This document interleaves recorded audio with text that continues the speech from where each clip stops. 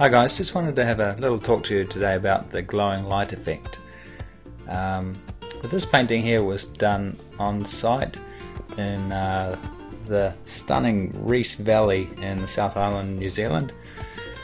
And what happened here is that the mountains are so steep around this valley that you only get about maybe 4 hours of direct sunlight as it goes over here to the west. That the sun dips down behind these mountains in the winter at about maybe 3 in the afternoon. So I wasn't quick enough to actually paint that sun blasting through the edge of the mountain there, but I really wanted to show that in when it came to doing a larger studio painting.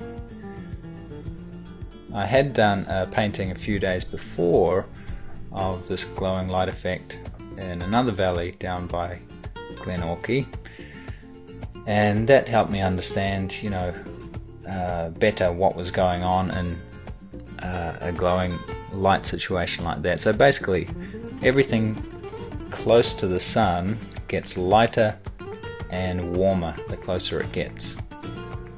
Now, if it was a cool light source, everything would obviously get lighter and cooler, but because it's the sun, it's getting lighter and warmer as we get closer to it. That means everything: the shadows, the mid-values, and the lights. So here's the studio painting that came out of the small plein air painting. So when it comes time to actually paint the glowing light effect here, it's it's easier to say than it is actually to do. So why don't I get my paints out now and show you just how I did that little section of the painting. Okay, so I've got a pretty basic palette: ultramarine blue, burnt sienna, cadmium red medium, cadmium orange, cadmium yellow light, and titanium white. Let's just start off by drawing a mountain shape. Let's just block that in with this will be the darkest dark in this little demo. And I'll lighten that with orange.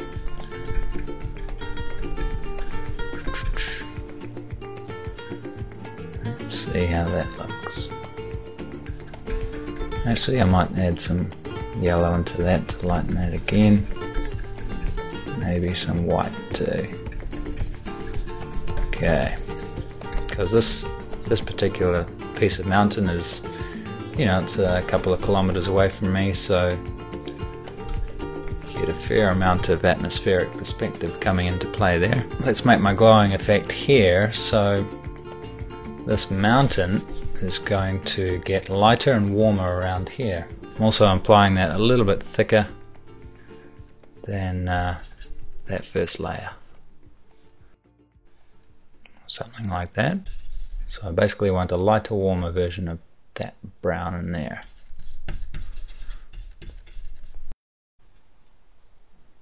And this glowing effect, because it's further away, there's more atmosphere there, that glowing effect is even stronger than the previous one.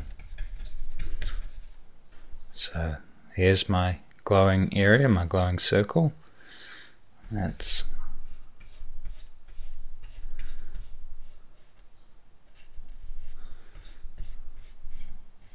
So it just gets less and less the further away you get from that area. Makes sense, doesn't it?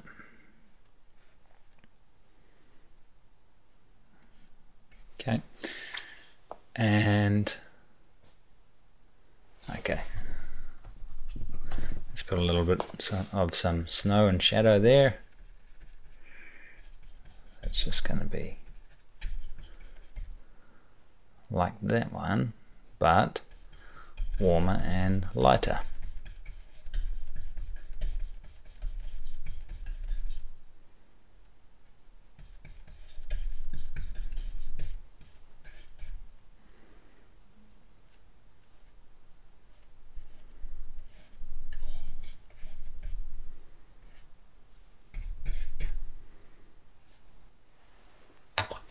Okay, so let's move into the sky and let's see.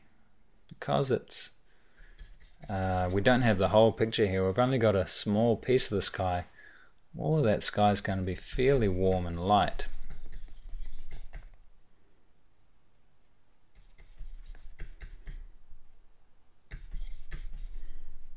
So just use warm light colors. Okay, so that's the base, and then I'm going to modify those colors. So first simplest thing to do is make it warmer and lighter right where the sun is,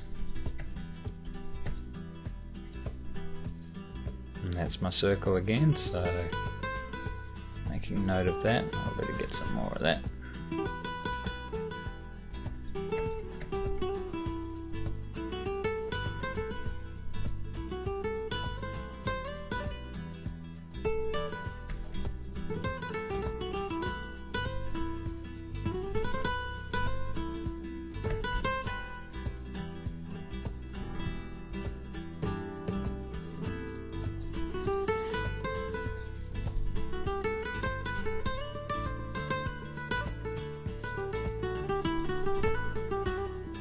Okay, and we can even go warmer and lighter again.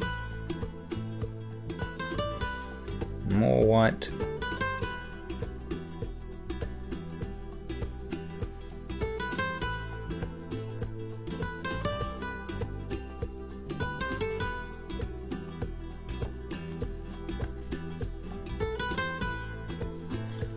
So really starting to get a shimmering, glowing light there now, which is nice. So what I've got there now is very simplified colors, and I could go in and modify these things and start playing with them more, like adding cooler colors on the outside of these areas, and also increasing the glow in this area here. So let's do that first. That's nice stuff there.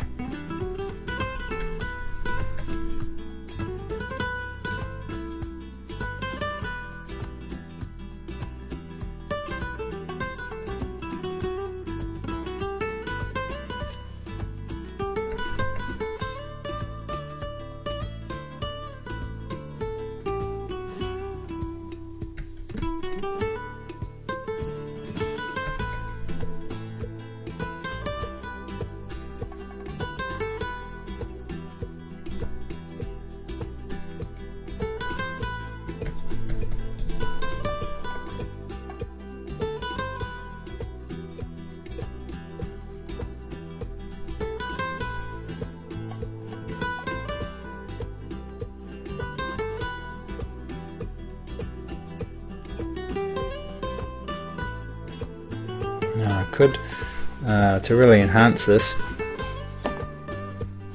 add a little more warmth there and really cut into this edge here. Ooh, a bit too much. Let's see.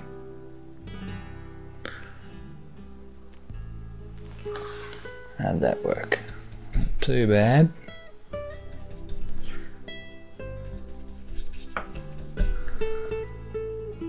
So the bit that's closest to the sun there, I've just pushed the saturation a little bit higher than everything else.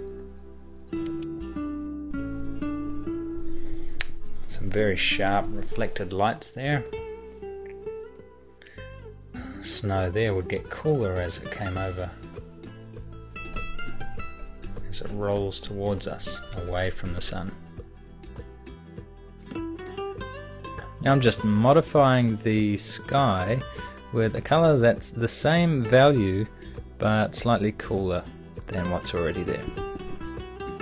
Now let's say we had a foreground object like a tree. Now the same principle is going to apply. It's going to get lighter and warmer the closer it gets to the sun. So basically it's taking on the color of the light.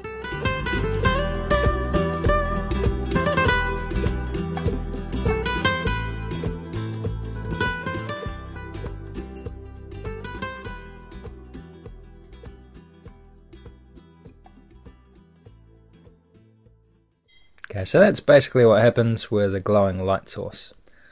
Hope you enjoyed that little demo. There's plenty more where that came from at livepaintinglessons.com. Thanks for watching.